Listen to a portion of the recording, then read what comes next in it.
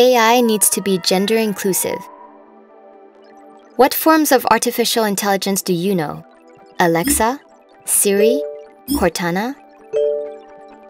They all have female names, but have mostly been developed by men. AI reflects real-life gender inequalities. In 2018, 85% of people working in machine learning and artificial intelligence were men.